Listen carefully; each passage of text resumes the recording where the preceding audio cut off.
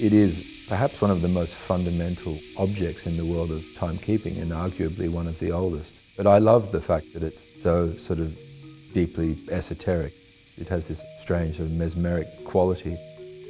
On one hand, you're witnessing time, but on the other hand, it's completely sort of timeless, and it actually, if anything, focuses your attention on the opposite of time, if that makes any sense. My name is Marc Newson, designer of all kinds of things, including timepieces, and in particular this hourglass, of which I have one of the special 100-piece edition for Hodinkee in front of me. So what we have with the object, we start with a lump of glass, and that lump of glass is turned into a tube, and that tube is gradually turned into this kind of waist-like shape. Then the bottom is closed, and then you've got to get this little teeny aperture, the right diameter, form the thing, and then kind of close it up and seal it so as it can, never be opened again. And what's inside it is really very important in the context of this object, because most objects like this, or that perform the same sorts of function as this, have some kind of sand or grit or, a fairly sort of non-specific material inside. Whereas I've chosen to put tiny little ball bearings in. The spheres are coated in a type of a copper, and there are approximately 1.3 million of these little spheres in there. They provide a kind of a regularity, and that's what also provides this noise and this variety of sensorial things going on at one time.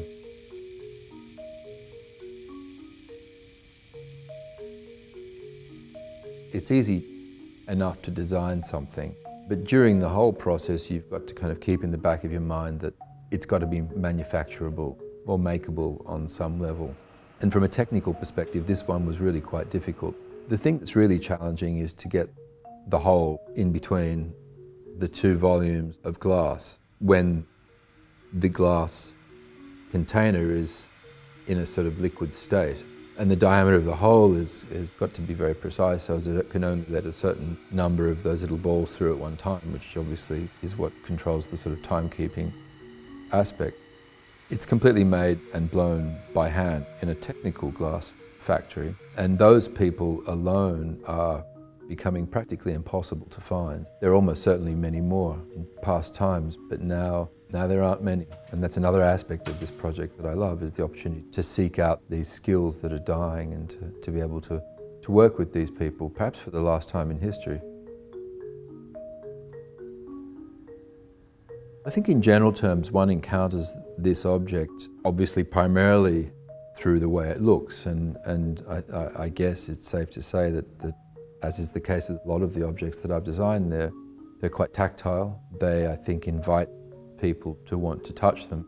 The great thing about timepieces is that they do require a level of physical interaction.